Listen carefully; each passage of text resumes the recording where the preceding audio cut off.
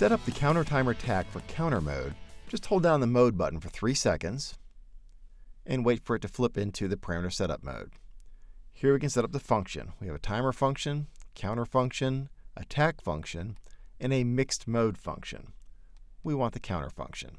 To lock that in, just press the mode button.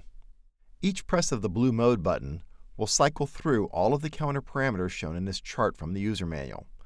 The up-down arrows will cycle through the various settings for each parameter. Let's take a quick look at these. We'll press the mode button to cycle down to the counter function, where we can pick one of 5 types of counters. Two-stage counting has 2 unique setting values. Output 1 reacts to setting value 1, and output 2 reacts to setting value 2. Batch counting is good for counting how many groups or batches of objects you have. And total counting maintains a running total of all objects counted. And dual mode uses both inputs to change the present value. You can use both inputs to increment the present value or use one to decrement it. For example, this is great in the case where one input counts the objects, but another is needed to decrement the count when an object's rejected after they've been counted. We're going to use the simple single-stage counter in our example, so we'll select that and press the mode button to lock it in. And then we'll press the mode button one more time to go down to the input mode selection. There's a regular up counter, a down counter. This UDA is an up counter on command. It counts up, but when input 2 is set, it counts down. The UDB counter uses input 1 to count up and input 2 to count down. And the UDC counter, that's a quadrature counter. It counts depending on the relationship of the 2 inputs. We want the up counter mode for this example, so we'll go back to that and lock it in by pressing the mode key. And then the mode key again to take us down to the output mode. There are 11 possible output modes. This number can change depending upon which counter mode you select. We only get 8 possible output modes when using this one-stage counter. There's a chart that shows you exactly how each output mode works in the manual. Just scroll through them till you see the one that matches your application. We're going to use mode C for our example here. So we'll press the mode key to lock that in, and then the mode key to advance us to the next parameter.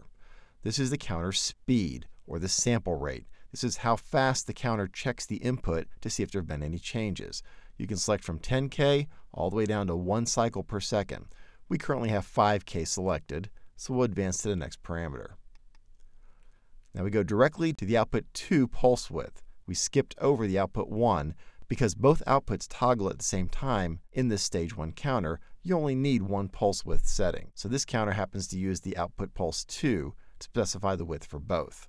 You can pick any width you want. We'll just increment this to, let's say 10. We press the mode key to lock that in, and then the mode key to advance us down to the next parameter.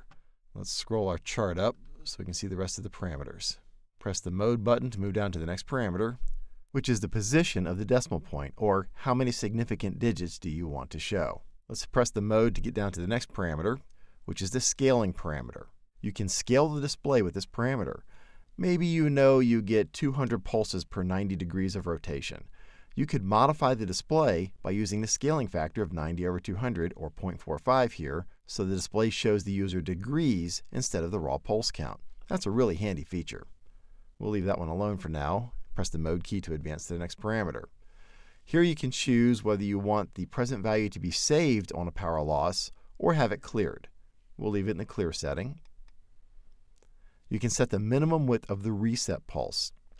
You may want to use the 20 millisecond value if you suspect you have a noisy signal line or want to filter out some switch bounces, for example. And finally, what kind of input are you connected to, PNP or MPN? It's important to set this right, otherwise you may get some unexpected results. When you're done setting all your parameters, just hold down the mode key for 3 seconds, 2, 1000, 3, 1000, and you're right back in the operation mode where you can set your set point to any value you want and start counting objects. Well, that's all there is to setting up the counter. Be sure to check out the other videos in this series to get the most out of your Counter Timer Tach module. And as always, please send us any topics you would like to see covered, or any other comments for that matter. We appreciate the feedback.